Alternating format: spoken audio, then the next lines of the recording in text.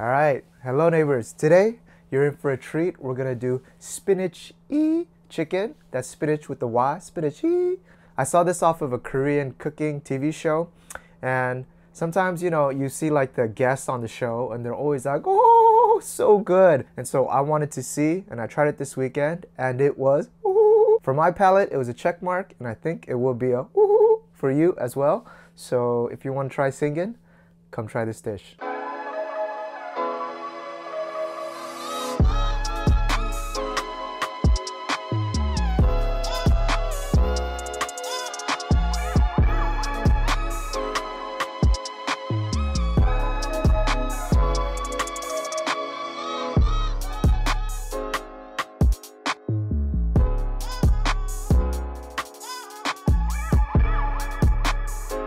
Right, this recipe on that Korean cooking show, there was like a guest Bulgarian chef, and he did this, and I think the Koreans really digged it because it's simple, easy, and good. All right, let's get a pot with boiling water and then some fresh spinach. 2 very large handfuls. Put them in. These 2 large handfuls. It looks like a lot, but trust me, it isn't. Put them into the water and then set a timer for 45 seconds. 45 seconds, guys. If you cook it for 45 minutes, you're a tonto. All right, that's good. We'll empty it out, drain it, and then just cool it down under some cold water so it stops cooking. Then we're gonna squeeze out the water. I got a little hidden talent at squeezing spinach because I got that tennis grip. Ooh, extra topspin. Man, I do miss playing tennis. In Seoul, there's not a lot of space, so you'll see sometimes like training centers that give you like half a court, and that's how you train.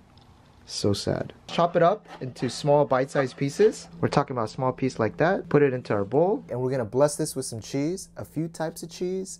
First one, feta. This is my favorite type of common cheese. Just get a block and I'm gonna just grate. Let's get a good amount. And a little bit of Parmesan cheese. I was trying to find, kind of a little section of a wheel, but this was cheaper. And I'm gonna just add a little handful, maybe a little bit more.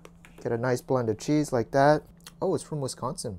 Hello, Wisconsin. I heard that Wisconsin, the cheese curds is like a big deal. I've never been to Wisconsin, but I'd be interested to try over some fries. Ooh, that's the fatty in me speaking. Get back on track. Some black pepper, maybe 3 or 4 cracks. Then just mix this together. Those feta cheese crumbles, they're gonna act kind of like a paste and bind this together. All right, and we got something like that for a filling.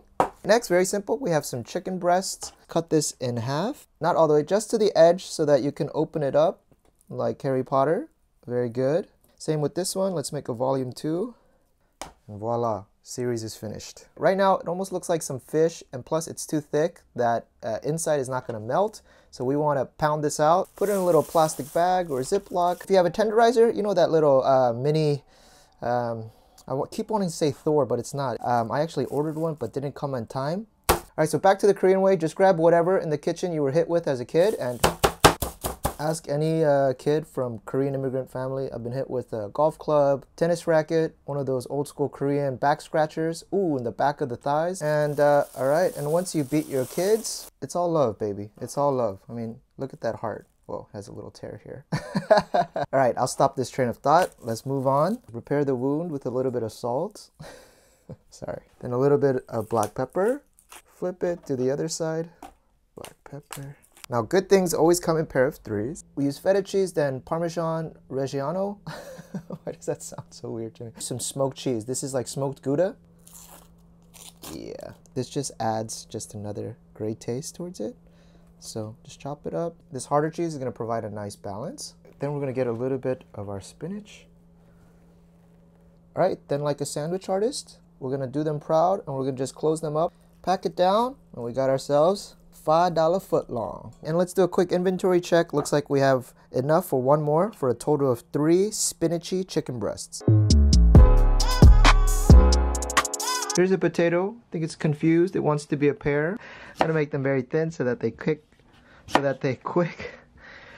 quickly. All right, and then if you have zucchini, perfect. I'm using Korean ehobak, which is like a Korean zucchini. All right, my friends, with no further ado, let's get this show on the road. We'll put this on a medium heat first. Let's get it nice and hot. All right, once the oil's hot, let's reduce this to a medium low. Let's get our beautiful sandwich on. Look at that thing go, beautiful. While our little sandwich cooks, as well as our zucchini. Oh, that's miraculous. All right, and we get a little sneak peek here. Once you see most of the pink on that inside gone, then we can give it a flip. For our vegetable pieces, a little bit of salt, black pepper as well, garlic slices, why not? Maybe fragrance the vegetables a little bit more. All right, and you see that inside? It's all white. Let's give it a flip.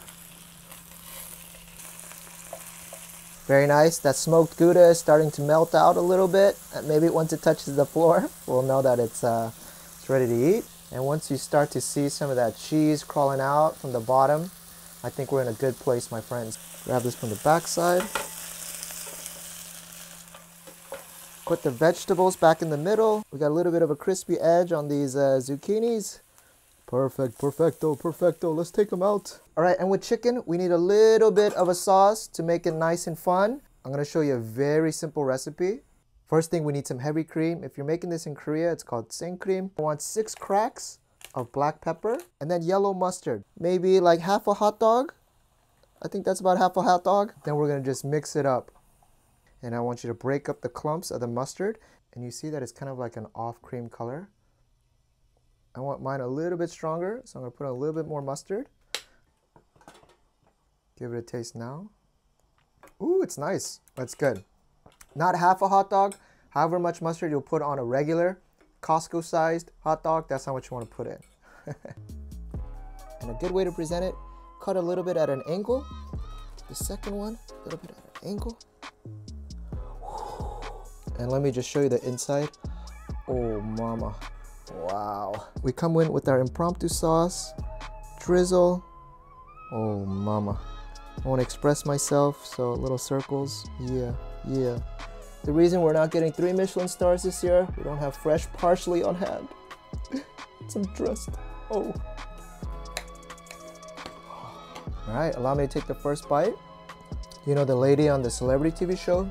She said when I was having this dish, I felt like I was in a resort, like on a vacation resort somewhere. Like a nice hotel restaurant food. That's exactly my feeling as well. This sauce is so money. Just a little bit of cream with that mustard. It gives that right balance. Oh, amazing. 5 stars. Oh my gosh.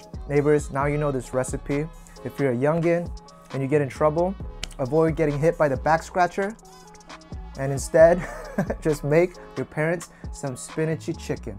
Will calm them down. Make the whole house happy.